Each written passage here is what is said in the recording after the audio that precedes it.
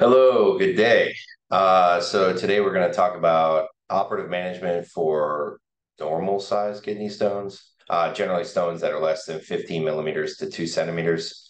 Um, and we probably already talked about this in the office, which is why you're watching this video, but just to go over the options again. The two options for operative management are shockwave lithotripsy and laser lithotripsy for this type of stone. So the reasons to go after a stone, again, just to reiterate, is if the stone is symptomatic. So you're having off and on pain on that side, and there's no other good explanation, even though it's not blocking you, that is a reason to go after the stone. Or there's significant amount of stone burden to begin with that, and it looks like it's about to pass, like if it's located right on the outflow, or if it's completely obstructing already, a ureteral stone, or if the stones are growing. On a surveillance ultrasound, we're checking ultrasound, come back, and now the stone has grown. Or a CAT scan shows that it has grown. Those are kind of the reasons that generally say, okay, we probably need to do something about this. And so again, for stones less than 2 centimeters, generally, the options are laser lithotripsy and shockwave lithotripsy. So both of them have their merits, and a lot of times you could go either way. But generally speaking, for shockwave lithotripsy, I prefer to recommend that if we're talking about a single stone in the middle of the kidney or the upper pole of the kidney, where if we fragment that stone, those fragments will then pass and they won't get stuck in the lower pole of the kidney. You can do this for any stone up to 2 centimeters. It's great if you can catch it around a centimeter or less, because anything more than that, these fragments that get generated from shockwave lithotripsy are, just kind of made from the shockwave. You're not looking at them directly and whittling them down to something that you know is going to pass. So again, what shockwave is, we do, either sedation or anesthesia, depending on the anesthesia provider. And there's this like bubble of that goes right here, and it generates these triangulated shock waves right on the stone, usually a couple thousand of those. And then it makes fragments and you pass the fragments. Um, so that again is great for those scenarios. The big merit of shockwave is that nothing goes inside of you. There is no stent, which everybody hates stents, and we'll talk about that in a minute. Um, and the downside is you have to pass fragments yourself. So, as far as the risks of shockwave go, we don't really worry too much about infection. We actually don't prescribe antibiotics prior to shockwave lithotripsy anymore, unless there's a urinalysis that shows an infection preoperatively. But we do worry about bleeding. So the chance of a significant bleed with a shockwave lithotripsy is about 2%. And by significant bleed, I mean like you're getting admitted to the hospital and maybe having that bleeding, a procedure to stop that bleeding. That's a 2% risk. And then, the risk of those fragments not being able to pass on their own and you end up needing a stent is dependent on the size of the stone. But generally speaking, it's about 5 to 10% chance that, the fragments get stuck. We give it a little while, as long as your pain is well controlled and it still doesn't pass. And now we have to go in and put it a stent and maybe do a laser. That's a 5 to 10% chance. But when it works, it's fantastic. If it's a 1 centimeter upper pole stone, you fragment it well, the fragments pass. It's like magic. You get an ultrasound 4 weeks later, and boom, it's gone. Patient had minimal pain, no stent, nothing went inside the patient. So that's a big plus for shockwave lithotripsy for the right patient. Um, Laser lithotripsy. And so when you hear lithotripsy, people talk usually about shockwave, but lithotripsy means break up stone. So there's shockwave lithotripsy and laser lithotripsy. So laser lithotripsy, we're going up with a camera, looking at it under direct vision, taking a laser, breaking up those fragments, usually basketing out a small fragment.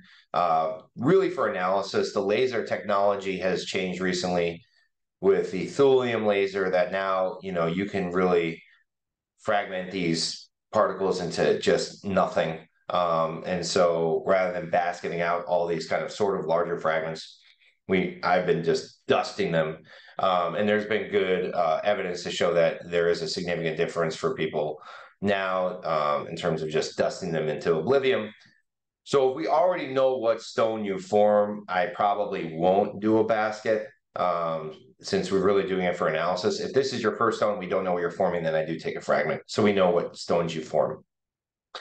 But anyway, we go up with a scope.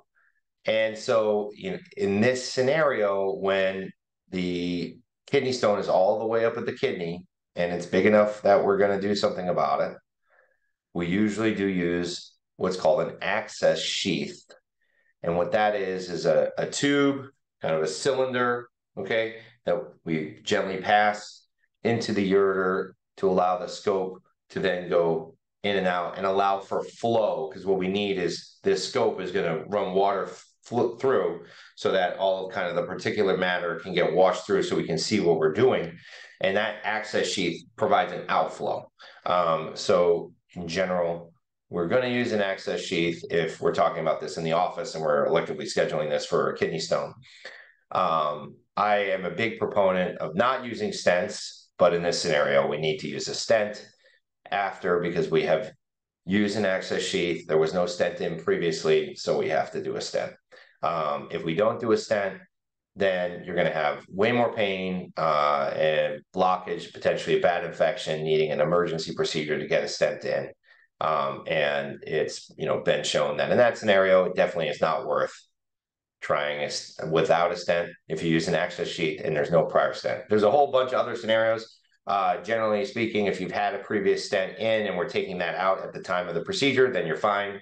Don't need a stent unless there's something observed intraoperatively. If you have a stone that's way down low and it's blocking you way down low, then probably can get away without a stent the majority of the time. But in this scenario, we have to put a stent. And the reason why I'm kind of belaboring this is because everybody hates stents. So we will set you up for an appointment to have your stent removed in the office a week after the procedure. I do not do the string, and that is because the string can lead to the stent coming out. And if the stent comes out in this scenario, that's bad because, again, in this scenario, you need a stent. What I found is in the scenarios where people put in a string, those are the ones I just don't put a stent in at all. But in this, here we have to put in a stent. So we do use the access sheath. We do use a stent. There will be a procedure to remove the stent. That's about a week later. I go in with a tiny scope and pull that out from the bladder. It really isn't too bad. For men, we do use a numbing jelly, and it takes about 30 seconds. So the issue with the stent is that it can cause two problems in terms of symptoms. The first is that little coil and again, the stent is this 24 centimeter long plastic straw with a coil on either side. So that coil that's down in the bladder can maybe tickle the bladder and cause you to go to the bathroom more often than you usually would. Also, when you do go to the bathroom, that pressure from your bladder gets transmitted back up the stent. Your kidney is not used to feeling that pressure, and it can cause pain when you go to the bathroom. Most people do get used to stents if they have them long term. We do have patients that live with stents to keep their kidney open for other reasons, and they generally get used to it over time. But if you've never had a stent before, it's a new experience for sure. There is medicine that I will prescribe for you after to help with that, but in general, the stent can be a little bit bothersome. So that is the downside of laser lithotripsy, but the upside is now I'm under direct vision. I know exactly how big the fragments are. Their risk of bleeding is really minimal. There is a 2% risk of infection. That's significant infection with this procedure because there is a scope now going up your urinary tract and blasting away these stones.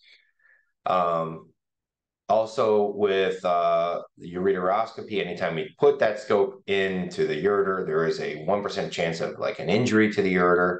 And then there is a 5 to 10% chance we safely can't access the ureter without injuring the ureter. And in that case, I would leave a stent, wait a couple weeks, let that passively dilate, and then come back, take out the stone, take out the stent. In that case, I would take the stent out right in the operating room since you were now pre-stented.